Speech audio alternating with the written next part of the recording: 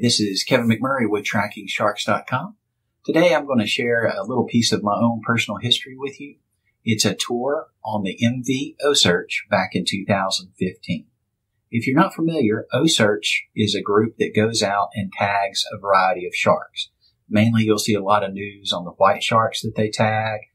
They've tagged tiger sharks. They have turtles and alligators listed on their website where you can go, OCEARCH.org, and actually almost real-time track these species of marine critters.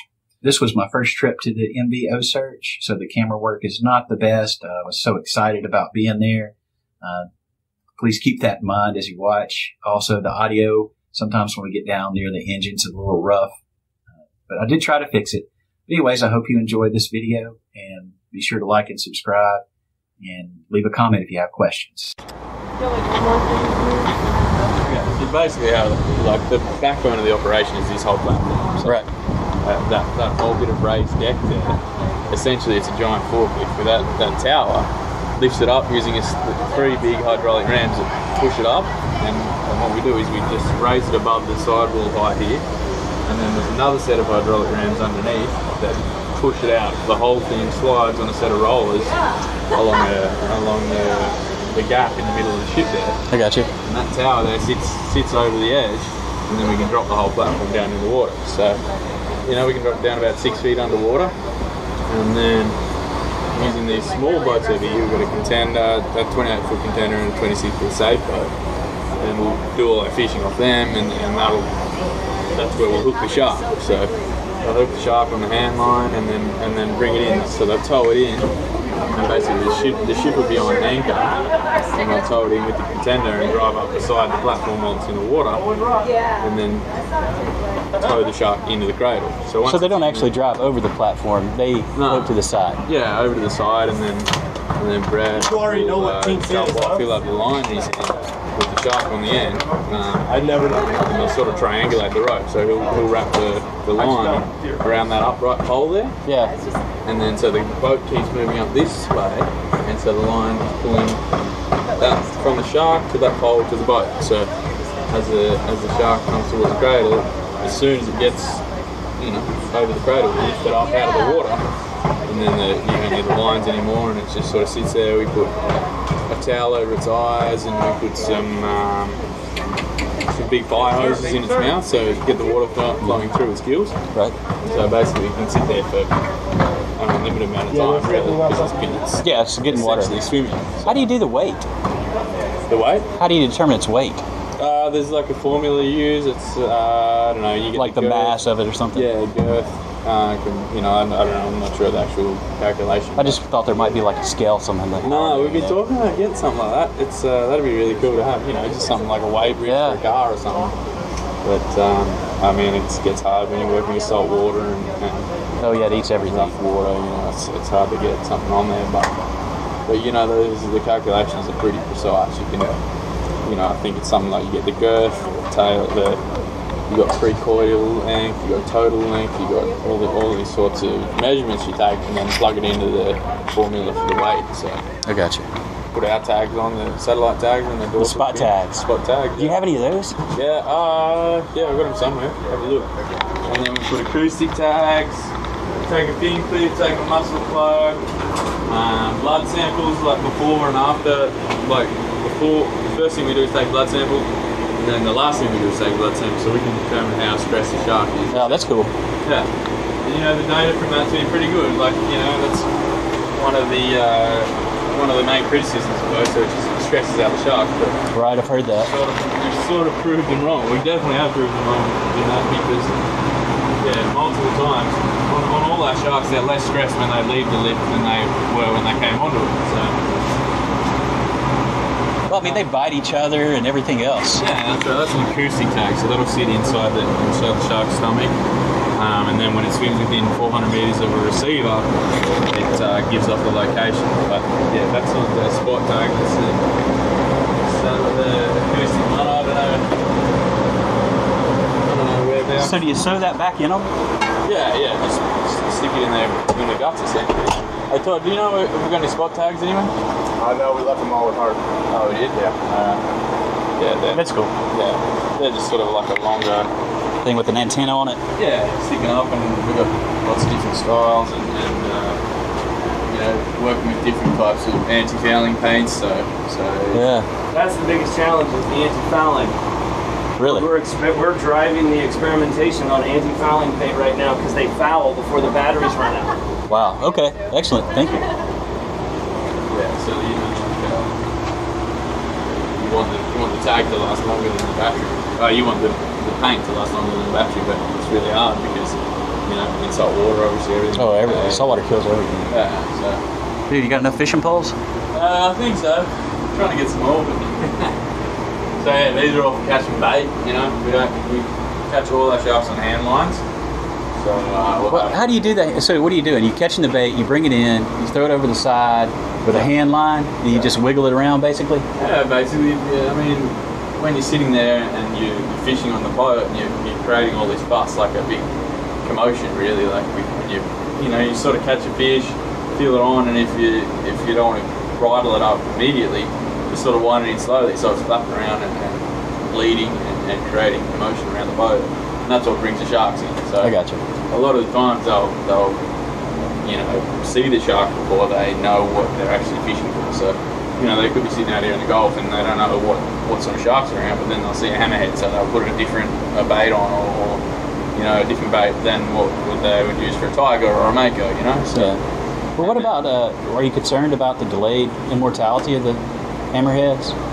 Oh, the hammerheads are so sensitive, yeah. They're, Well, I knew a lot of people won't actually even fool with them because they're afraid they'll die, like, immediately. Yeah. But then I saw you guys tagged, 2 this trip? 2, yeah, I think it was 2, yeah. So they were scallop hammerheads. We won't bring them on the platform. Yeah, I saw you did it on the boat, so is that how you help prevent the stress? Yeah, well, no, just because it's, we don't have, once you got it on the hook, you don't want to take the time, so it's going to take another 5 minutes to get the thing on the cradle and out of the water, and then by that stage, you might have lost the fish, but if you do a boat sail, all we do really is we'll put an acoustic tag and maybe take blood, maybe put a spot tag on. It just really depends on how the fish is looking, how healthy it is. Now, what we're tracking from the app and the website is actually the spot tag, right? Not the acoustic. Yeah, that's right. Yeah, so acoustics, the local institutions will be in control of them. So in the Gulf, there's a lot of Heart Research Institute acoustic arrays. So they go out and they tag their own fish, their own sharks, and they track them using that. And they do that with snapper as well. A lot of different species actually. But yeah, it's like. That's basically the rig we use in the Gulf. So wow, that's the circle hook, right? Yeah. We use all circle hooks, so they set in the corner of the jaw. That's about it. I don't know what that is. I think that's an 18-0. And then all one sometimes they'll get a little bit stuck. And what that is it's high tensile, but it's also made with can't remember now. 2 metals that are corrosive when they're put together, so that'll rust out. We have to leave it in the fish. It'll rust out in 3 days, 4 days, sort of thing. I got you. What's it like? I mean, when you catch them, I know there's got to be that intense, like, let's go, let's do it. Time sensitive. It's almost like organised chaos, I suppose. It's like everyone's got a job to do. They know what they're doing. We've only got 5 crew on here, so whatever we do, Brett and Todd will catch the shark, and then we've got to get the deck and everything else ready and going and running smoothly. So as soon as that shark comes on, it's like, all right, this is what needs to be done, and there's no sort of like adrenaline. Maybe the first couple of sharks, like, oh shit, I got you. That's a cool shark. Yeah. But now it's like, oh, we need to get this job done. It's a job. Yeah. It's a cool job. Yeah, exactly. But it's a job. I love it. Yeah, and all these guys love it as well. They wouldn't be here, but yeah, it's just like, all right, the main thing is that shark's got to live. Like you've got to keep that shark healthy, keep it strong, keep it as relaxed as possible, and get them to swim off healthily, so we can track it, get more data from them, and learn as much as possible. So yeah. Well, what about as you release them, you got to get the hook out. Yep. Okay. What do you use to get the hook out? Just get your hand. Really? Okay, because the shark is docile at that point. Yeah. Because it's been there, it's got the fire hoses in it, the towel. And it's not swimming either, so it's like it hasn't got any. It can't like open its jaw and get forward momentum all of a sudden. It might open its jaw and thrash around, but it can't lurch at someone or it's on the deck. So there's not a lot of head movement. No, and there's not a lot of movement at all, really. Once they realise they're out of the water, they're probably, they're experiencing gravity for the first time. They sort of just freak out, like, hey. Yeah, right. I'm just going to conserve. I'm going to relax and not do anything, and then they'll wake up when the water hits them again, and they, it's like getting back to reality, I suppose.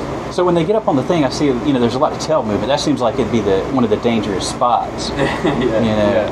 Sometimes, we've had a couple of instances where some people get knocked around by the tail. They can just take your legs out and you land on the deck. That's it. It's that's when it first comes on. It'll probably sometimes the small sharks do it a lot more. They've got a lot more sort of energy and veracity, and they might swiggle around and then wave their tails and try and sort of get out of it. But the bigger sharks, they're just kind of like, hey, it's cool. Yeah. It's a lot of energy for them to move, so especially out of water. So they'll sort of realise that they can't do that, and they'll just calm right down. So. It's important to have mustard.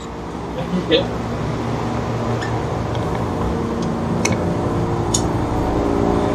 So yeah, my mate, there's real mate freezes here, so albacore, tuna. Dude. They sort of skipjack tunas, so you just sort of have them, so you fry them up with a bit of steel wire, and then attach that to the hook, so the actual tuna's not sitting on the hook, which is sort of dangling in the current. And ideally, the shark comes up, takes the whole tuna, and sort of set the corner of them out. That's interesting. I guess, is there a point to, not having the fish on there? Like, if it were on there, would it be less likely to actually set the hook? No, maybe. I think it doesn't matter whether you got it off the fish or in the fish's mouth. If the sharks are going to come and get it, then it'll jump out. Once again, we're talking about sharks, not little tiny fish. Yeah, that's right. So, I think one of the main reasons for that is because it'll dangle in the current, so it'll look like it's swimming. Yeah, okay, that makes more sense. Yeah, and definitely less likely for the shark to swallow the hook if it's not in the fish. That's a good idea too. I didn't think about that. Yeah, because you want to actually keep it up and towards the mouth as close as possible. Yeah, that's right. And we've got bricks that stop the shark from swallowing it. So a little bit of dowel, a little bit of like a wooden plug or something with 3 bits of dowel attached to it. And sort of have we've got the hook here and then this rig up here. So if the shark wants to go and keep chonking on the hook, then the bits of dowel will stop it and hit its nose, and it won't be able to swallow the hook. So I got you. That's hard to explain. I need to show you what we're having. Yeah. So is this your life raft? Just in case things go bad? It's the bourbon barrel right there. It's this company here does a special OCEARCH blend. Oh, is that actually like whiskey in here? A bit, yeah. What kind of gear you got here? Anything good? Just PCs and it's all old stuff, really.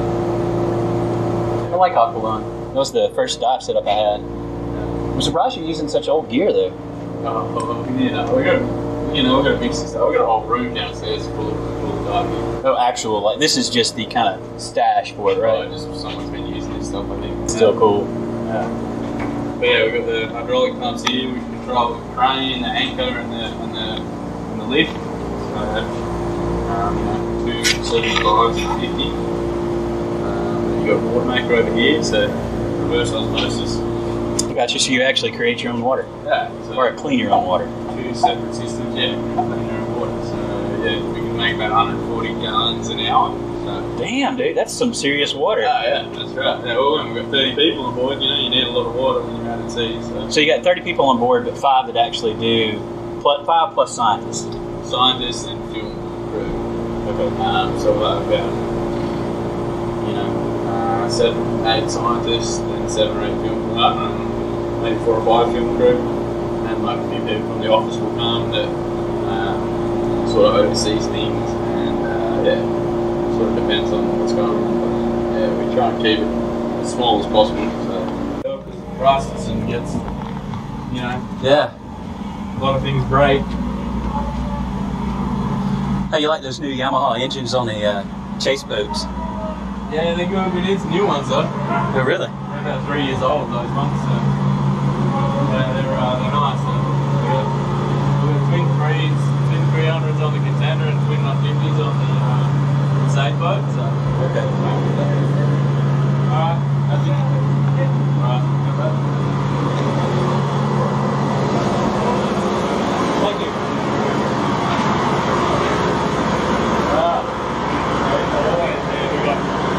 A lot of the diesel is on the hallways in the tanks. We've got a tank behind us here, and then there's a power tank up the front. So we carry about 200,000 litres, which is 50,000 gallons of diesel. Then 10,000 of even that. About 7,000 of gasoline. So a lot of fuel on board. How much does it take to get to, like, when you went across to Australia? How much gas did you use? I think we use about probably 300,000 litres a lot. Yeah, 300,000 litres on top of that.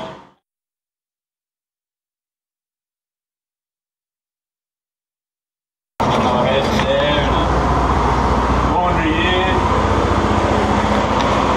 Do you use salt water or clean fresh water for your laundry? Laundry fresh, yeah. People actually use salt water for laundry?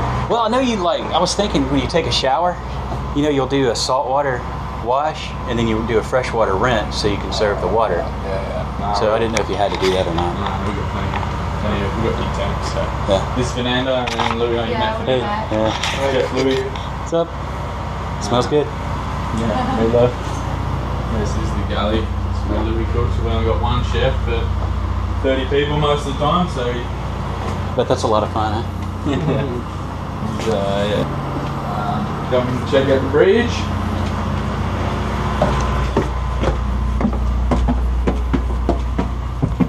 This is where we sort of all hang out while we're traveling, Little air conditioner too? Oh yeah, the whole boat's air conditioned. Oh, thank God, man. We've got them everywhere. Yeah.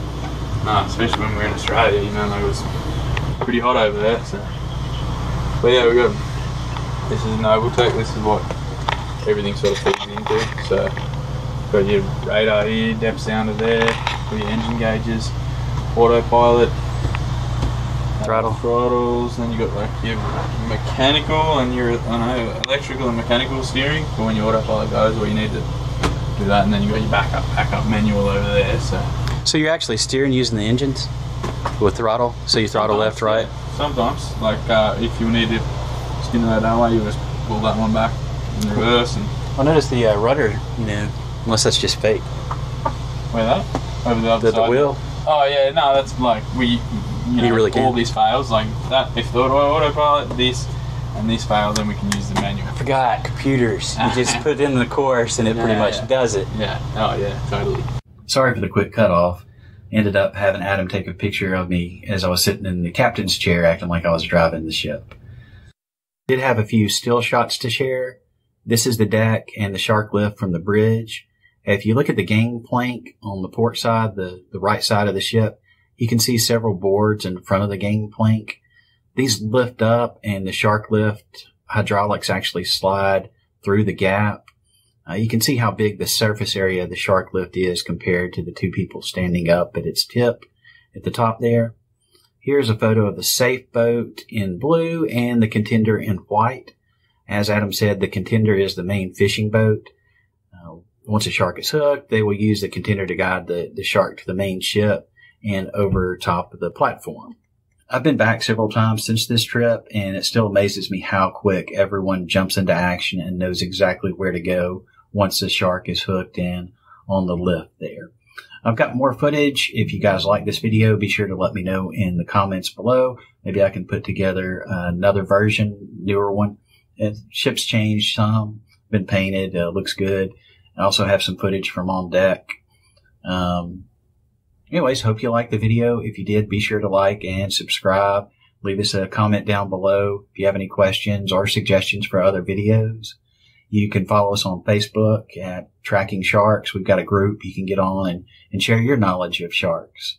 We also have a Patreon if you'd like to support us directly. It's patreon.com/trackingsharks. Of course, we have the website trackingsharks.com as well.